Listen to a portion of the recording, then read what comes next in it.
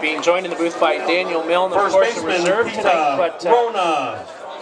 looks as though that being game number 2, you'll be in the lineup and batting 4th for the skipper, Eddie Kalesi, in game number 2 tonight. So you'll get your hacks in tonight. Yeah, hopefully. It's always nice to get back on the diamond.